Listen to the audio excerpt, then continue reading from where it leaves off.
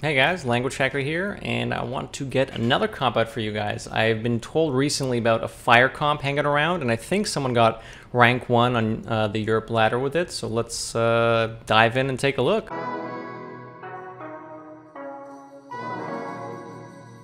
Okay, let's dive into the comp. Before we hop in, I want to point out that Yellybug was the person who reached out to me and suggested I try this. I don't know if they were the first one to build this sort of setup, and in theory I thought about trying something like this as well with a couple of different mercenaries, but they're the ones who reached out with me, and I think they are the they got rank 1 on Europe with this, so take that into consideration, and let's pop through and see what each of these mercenaries do. Let's start off with Antonidas. Antonidas, let's go through the abilities. Fireball, deal damage. Flame Strike, AoE damage, sure. Fireball Storm, cast Fireball at a random enemy. Repeat for each fire ability you've cast this turn. Okay, there's some potential there. Equipment, Fireball deals more damage. Circulative Flame, the AoE deals more damage. And Searing Pendant, Fireball Storm, cast Fireball at 2 random enemies, but has +1 cooldown. Okay. I've been recommended to go with Cindercore Staff and basically have the setup as the opening 3 mercenaries are just looking to completely one-shot 1 to 2 heroes on the other side. Because of that, you want Cindercore Staff to do some extra damage, which is nice because it's not the Task 7 one, so you don't have to grind as much. Ragnaros, Protector, got some fire stuff going on as well. Magma Blast, deal damage, and if there's a combo, you deal extra damage on the single target. Die Insects, random but higher damage, okay. And then Meteor on a cooldown, deal damage to 1 target and a little bit of damage to the adjacent one, so it's kind of big as well. Let's check out the equipment. Passive plus fire damage, and this damage applies to all mercenaries on the field for you, so this carries over to any other mercenaries you are using that have fire spells.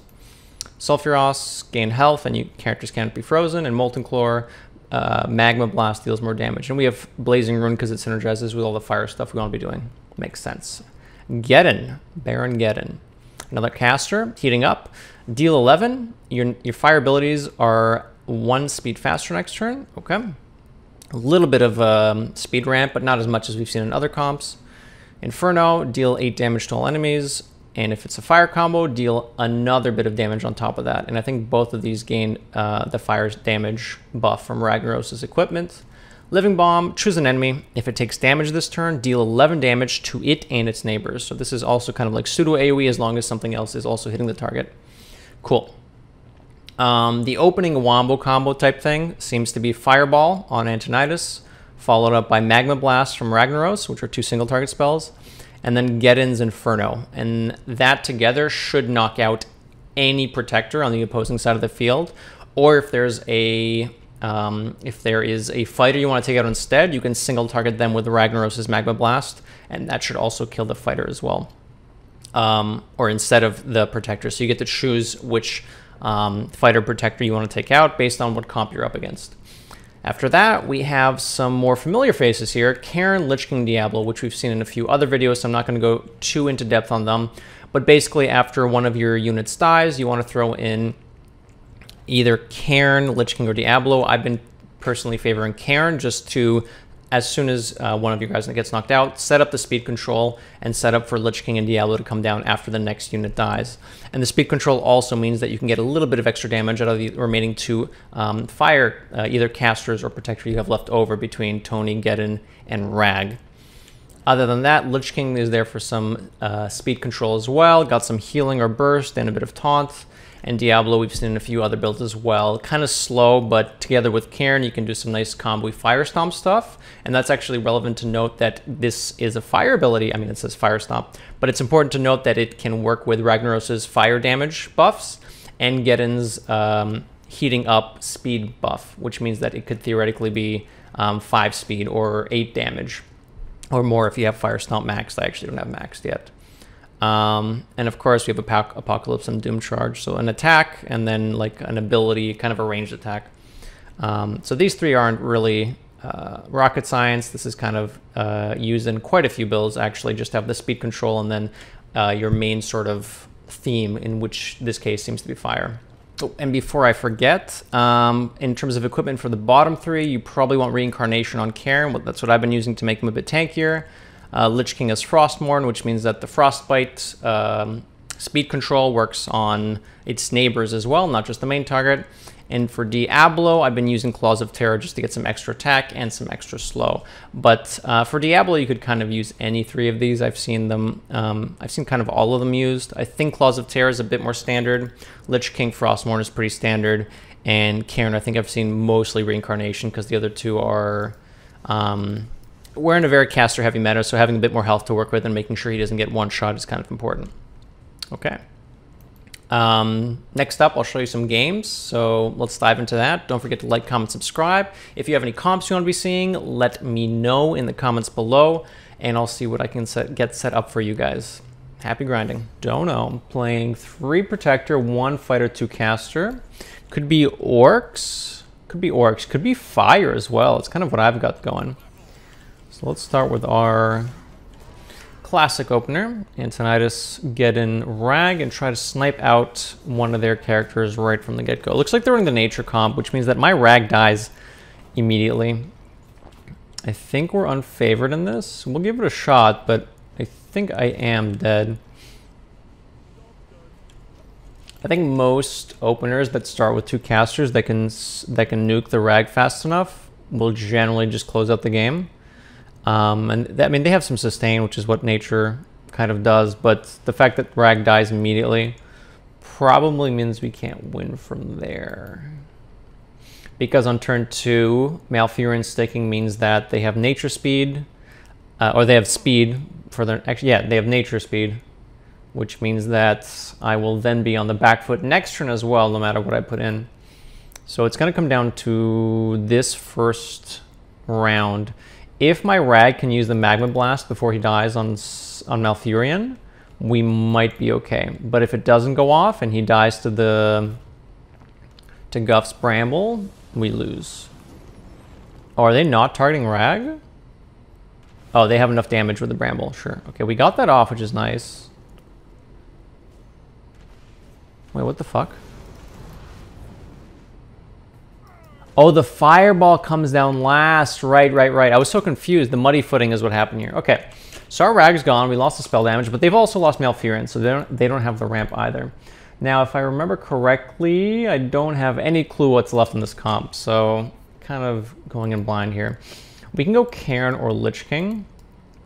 Diablo can come down as well. It might be Diablo. Diablo's got some damage here.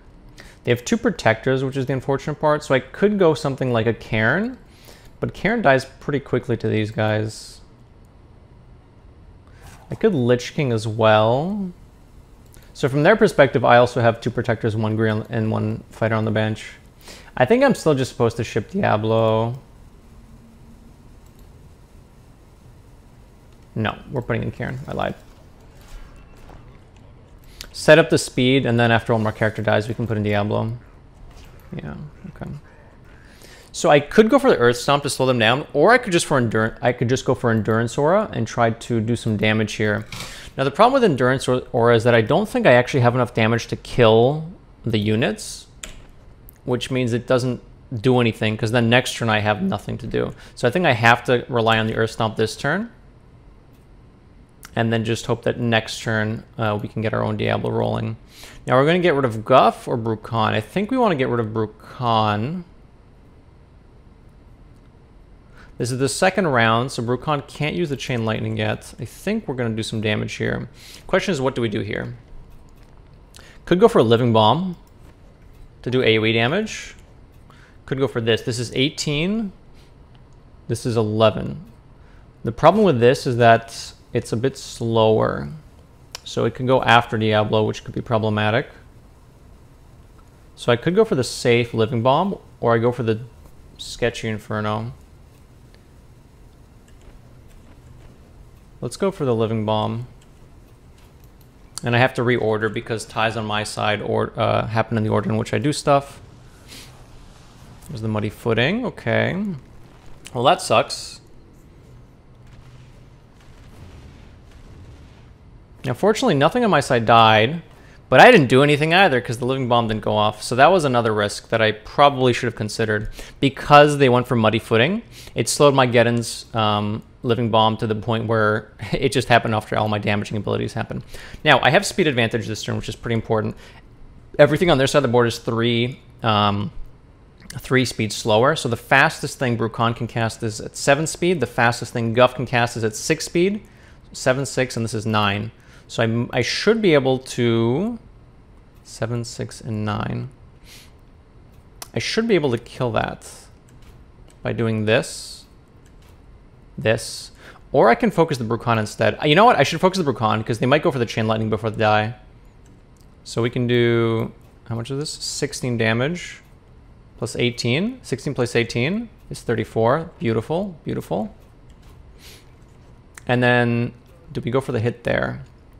Or do you go for taunt? We could go for taunt to protect the direct attack. Do I want to get the damage in? I think I do want to get the damage in. Taunt protects if Diablo goes for attack, but they're going to expect I'm taunting, so they shouldn't go for attack here. So I should go for the attack because I'm going to get a heal, probably.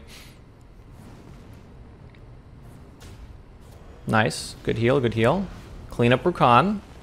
Brambles comes down without a combo because Brucon died. But they do manage to snipe out one more thing. That's fine, though. It's 4v4 now, but I have a bit of an advantage here. Their Diablo is quite low health. They should have, I believe, Lich King and Cairn left over. No. They have Cairn for sure. I know that, but I don't remember what else they have. Now, do we go for our own Lich King here? I think we do. And then we'll throw in Diablo next turn, not this turn. This turn we're going to stomp with Cairn, so that next turn when we put in Diablo, if something dies, yeah, we can attack first with the fire AoE. Okay, so everything is normal speed at this point. Guff does not have any slowing abilities. Cairn does, but it's for next turn. So what that means is I can Death Coil immediately, and then Diablo's just off the board. Am I okay with that? Do I want to do anything else?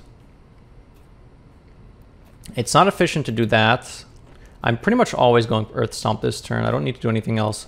And Earth Stomp also importantly kills Diablo before anything else happens, because Diablo's abilities are only 6 speed. So I can use Frostbite or Death Coil on something else then, actually. So if we're doing 8 AoE, I can do another 16 damage, 24, and then go for Fireball. And that cleans up Guff as well.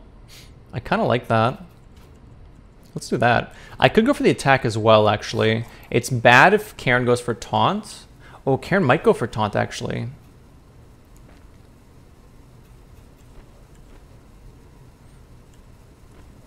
Uh-oh. Okay, change of game plans, because this took way too long for me to figure out. Because if they go for Cairn Taunt, then they actually do get the Diablo off. Okay, we got Endurance Aura off. Nice. Now, the problem is this is bad if they go for the taunt. Okay, they went for the Endurance Aura. Excellent. Nice. Okay, nice. We had the good read, and we won the coin flip by having our taunt go first. Quite fortunate. I'm going to leave the positioning as is. If they have Lich King as their last unit, they don't. It's Kurtrus. I actually don't know what Kurtrus does. I-beam, attack a random enemy, and attack an enemy. Okay. Well, we're going to go for taunt. Stomp. How fast is I-beam? 653, that's fine. We should be able to get this off first. The problem is it doesn't kill. Is that fine? Do I just switch to a different target? Or do I just go for the double kill on Guff? I have Diablo on the bench, which is bad against 2 red. So I think I ignore Guff and just start doing damage to the other 2 units with Antinous. And I think I ignore Cairn and start doing damage to Kurtrus.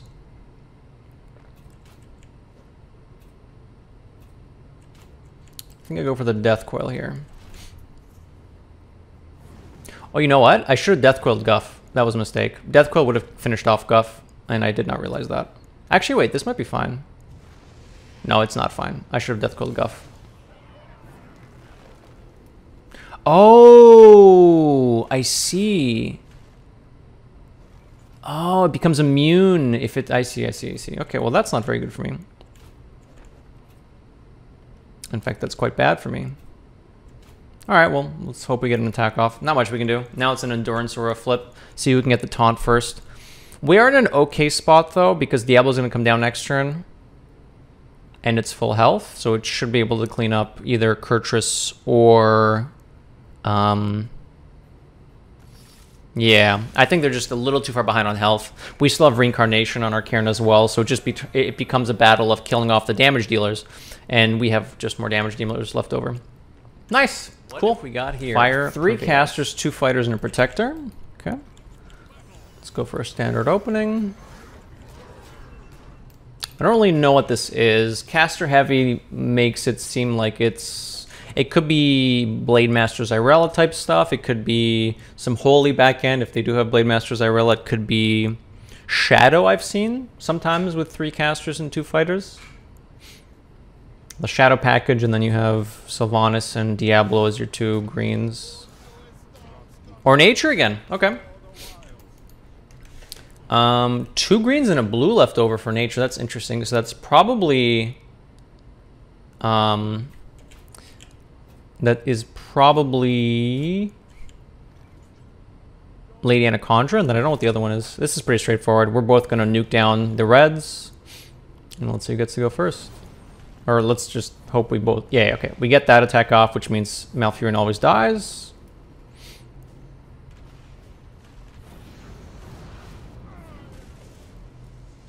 Perfect.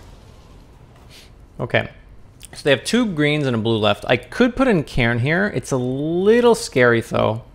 Because if they go for 3 blues and then just nuke my Cairn, it's a bit problematic. This is actually a pretty good time to get Diablo down. They don't have speed yet, and it doesn't look like they'll have speed manipulation without reds on their bench. So normally I would put in one of these 2, but I think I can just get Diablo down and just start smorking.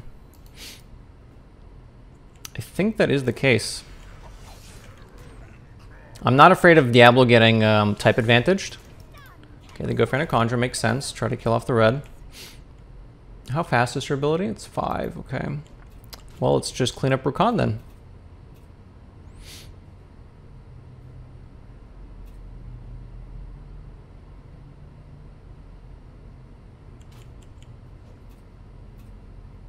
I could go for the attack, but it's a little bad if GUFF goes for Iron Bark, so I think I'm just going to go for the ranged Apocalypse. I could go for the Fire Stomp, but they all have abilities that are faster, so it doesn't seem very good right here. I think it's just important to get Brukan off the board to get rid of their nature scaling. Maybe it was better to get Cairn down now that I'm thinking about it. I thought I could be cheeky, but now that I'm looking at the damage numbers, doesn't seem that great. Like we do some damage here, but I don't think we do enough. Oh, really? I thought for sure Anaconda would be going for the type advantage on the blue. Okay. Well, we got the kill because Diablo's Apocalypse went up first. We were able to clean up with Heating Up, which did crit. One of the benefits of Apocalypse. It's a slow spell, but it turns any damage into crits. Okay, so Samra's left over. It's probably Zyrella left on the bench. Thing is, Tony's probably dead. If Tony's not dead, what do I want Tony to do? Actually, what did you do last turn? Did go for the Brambles, didn't go for the Taunt, okay. We could go for the Fire Stomp here. Try to win the 50-50 if we can outspeed Anaconda's Serpent Bite, but it's going to be slower than that anyways. I might just want to go for a hit here. And just try to get damage out while we can. We could go for Living Bomb. Our fire spells are a bit faster. But it's kind of weird. The thing is, this doesn't combo. So maybe we just go for another Heating Up. Living Bomb does a bit of AoE, but I don't think it's that important. And the thing is, if I Living Bomb, it's possible Diablo dies as well.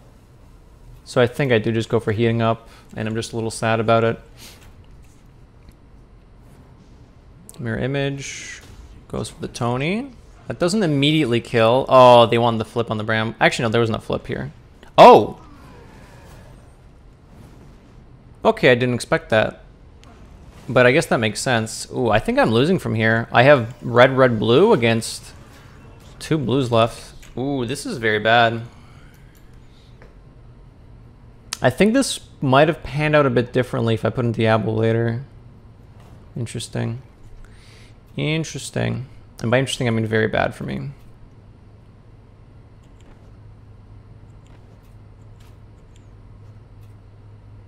Well, I don't have fire stuff. We should be able to do Living Bomb here and get away with it. Yeah, I'm in trouble.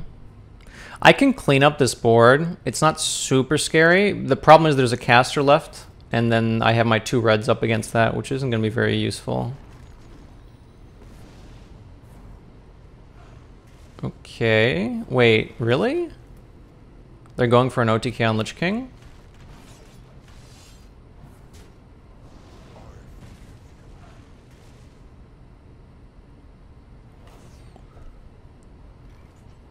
It's a little surprising to me. I guess they just don't respect Geddon. Yeah, I guess that makes sense, though. Geddon just doesn't do anything by himself. He needs some fire combo to get going. Okay, it is Irella left over. So these are 3 slower. Actually, no. Wait, did the stomp go off before the immunity? It did. So Samuro is 3 slower. Mirror image costs 6. I could go for a punch. Punching this is actually huge. And it's more likely he goes for double strike. He could go for image though, which would be a little scary. The thing is I do need him off the board, so we're going to do that anyways. Unfortunately, Lich King's just going to die because Irella's gift is binding limits is 3. So I could go for a taunt instead to try and get Lich King's ability off, but I don't think that's actually worth it. I think it's better just to make sure Samuro gets off the board, and then we might... I don't think we have a chance though. It's just so... This Irella is going to be the end of me. She's just going to out-heal my Karen late game. I mean, we can try. I don't think it's going to work. I mean, Zyrella immediately nukes down Lich King. And this is only a 50-50 to save Lich King. And even if I do heal myself, yeah, it's just not worth it. Just in case. Okay, I did not pick the right ability, but the game lagged, so... Unlucky. Yep. That's wonderful. By wonderful, I mean awful.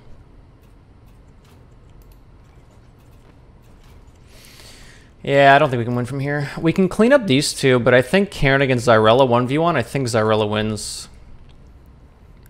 She just does too much damage. Like, she just spams Blinding Luminance, and then I just never do enough damage because there's no attack left over for Karen. So even if I do clean up both Samuro... So would I actually have gotten a clear if I didn't do that? I dealt 8, but I could have dealt 11. I would have dealt 3 more. It wouldn't have mattered. Yeah, I think from the... I don't know. I'm not sure if I could have won this. Yeah, the main decision point was maybe putting in Diablo over one of my protectors. If I started putting Karen down first, maybe the speed advantage I gained there would have been worth it. It probably would have been, actually, right? Yeah. I think that was my mistake. I thought I could get cheeky and throw in Diablo. And Diablo did get a kill, but I think speed control was probably more important. I can leave from here. All right, I mean, it was still interesting. Haven't seen that sort of lineup before. So it's kind of cool. All right, hope you guys enjoyed those games. Don't forget to like, comment, subscribe, and see you next time.